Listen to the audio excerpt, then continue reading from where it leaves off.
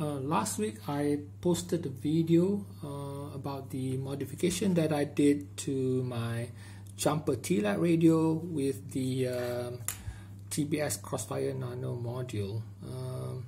If you can see in that video, basically what I had was that I can power on the TBS Crossfire module without having my radio turned on. So as you can see, my radio is currently off, and I can just switch on the TBS Crossfire module by toggling this switch.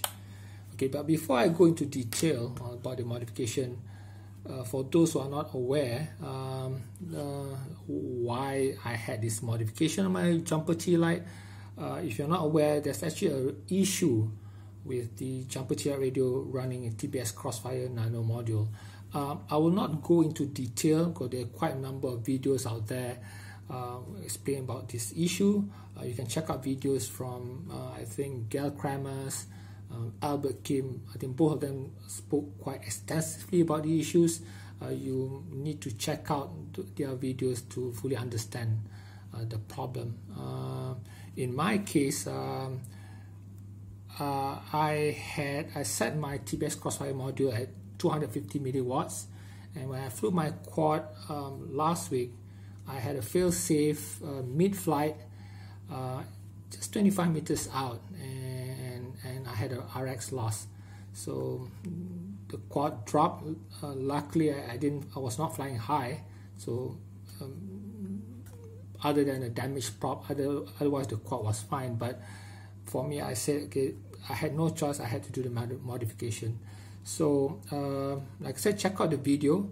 And about the modification itself, actually the modification that I did is based on Albert's video on the modification that he did to his Jumper T-Lite. The only thing that I did, or I improvised a little bit, was I added this switch you can see over here. Okay, in Albert's video, he will run the wires directly to the TBS Crossfire module, so there's no way to toggle the power on and off. So I just improvised a bit and just added this switch.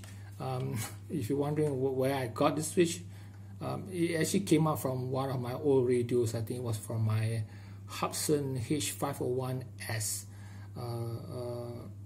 drone, the controller. Okay, so as you can see, like I said just now, I can power on the TBS Crossfire module by toggling the switch. Okay, and it's running just fine right now. A couple of days ago, in fact yesterday, somebody posted a question on that particular video. Someone by the name of Amma posted this question. The question was, would powering the Crossfire module with a power break into the USB-C work? I would assume when Amma said the word power brick, I assume is power bank. So I think what he meant, I assume Amma is a guy. Okay, I assume it's a guy. So his question, will the USB Type-C charging still works? Initially, I never tried that. Okay, I know I can charge I'll charge my Jumper T-Lite when it's off. I've never tried having my radio turned on at the same time charging it.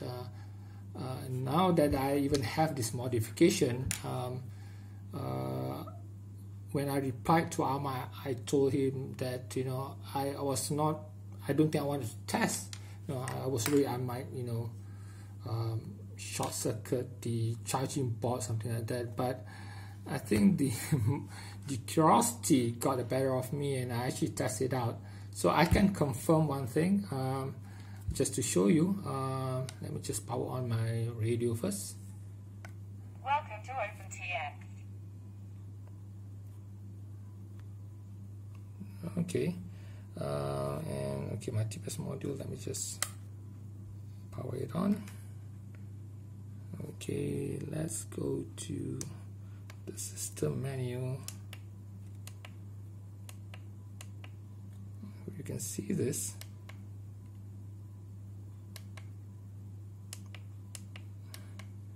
as you can see right now, I've set my TBS Crossfire module at 500 milliwatts.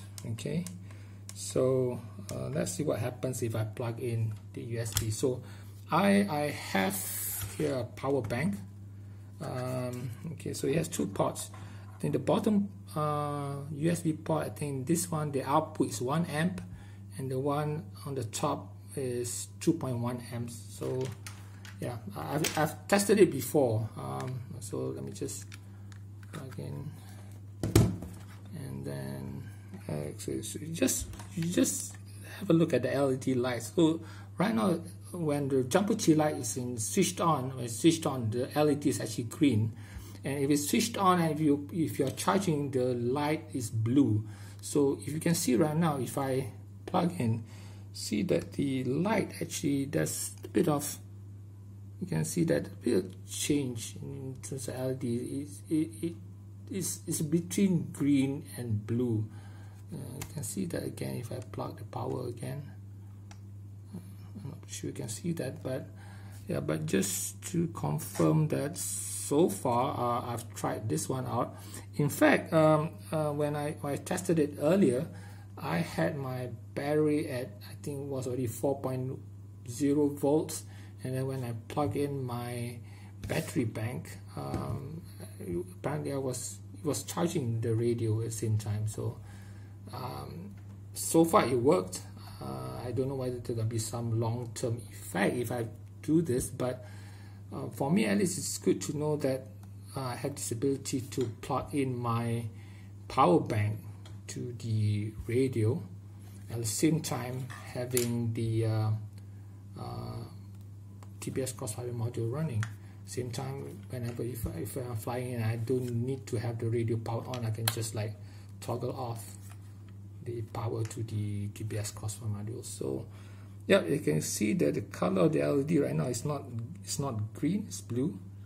Okay, so it's normal charging, but if I, yeah, so yeah, you can see, even if you can see the voltage just now, when I first turned on the radio, I think it was 4.2. Right now it's up to 4.3.